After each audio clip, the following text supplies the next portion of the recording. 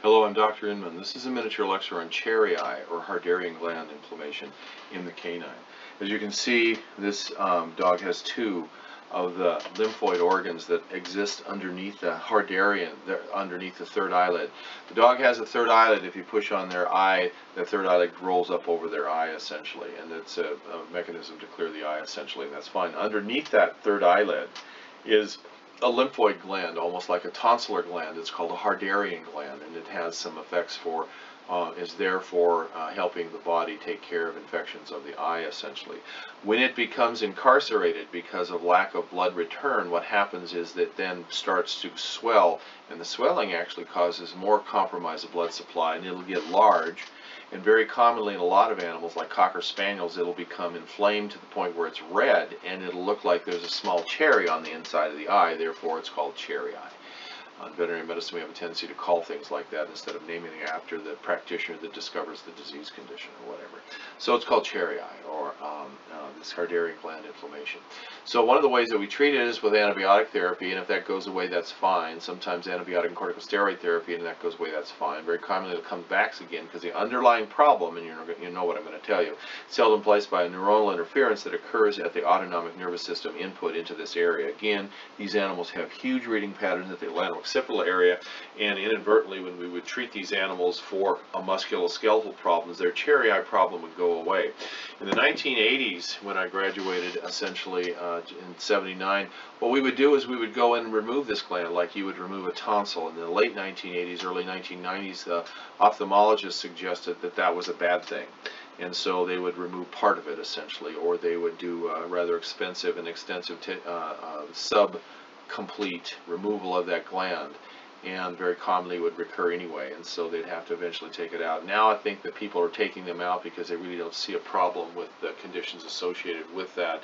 They were basically suggesting that animals that had problems with dry eye and some other kinds of problems associated with the removal of that particular gland, they thought erroneously that the removal of that gland caused that problem, when actually the underlying cause, neurological interference in the atlanto-occipital area and around the sympathetic and parasympathetics that supply the glands in the head and the face, was the underlying cause, which would cause cherry eye, or it would cause dry eye, or both essentially.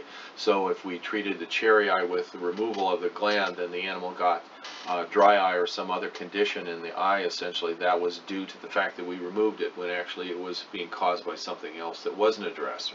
Keeping in mind that my profession, the veterinary profession, does not recognize there's neurological interferences in the musculoskeletal system, which was what chiropractic is dedicated to treat, and also in the autonomic nervous system, in this case the sympathetic and parasympathetic glands that stimulate the face. Also, we see this particular condition occurring in shoved-in face dogs pretty much commonly too, essentially, the bulldog and a number of the other dogs, even the other dogs that are prone to this atlanto-occipital subluxation. When we have a cherry eye, we always have a demonstrable reading pattern at the atlanto-occipital area. So what we'll do is we will adjust these animals, and then passes 1, 2, and 3, which we'll describe in the VOM technology. If you go to vomtech.com, we'll show you how to do it and why it works. And then we use somatovisceral. Module 4 actually in the actual certification course shows you extensively how we go about treating and balancing the autonomic nervous system in the whole animal's body, both the sympathetics and the parasympathetics, essentially of the whole body. It takes seconds to do it. It's very easy and very well tolerated by the animal as a solution.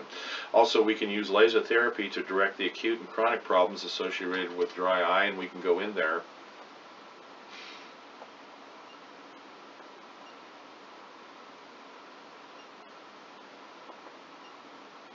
I beg your pardon.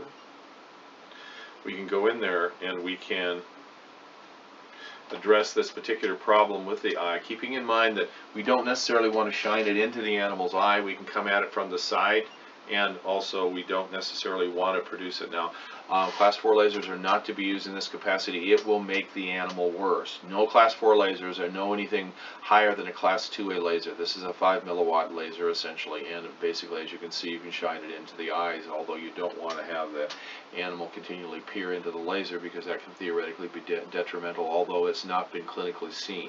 So it is safe for us to do the eyes with this laser. No other laser can really be used. We utilize the old versions of this laser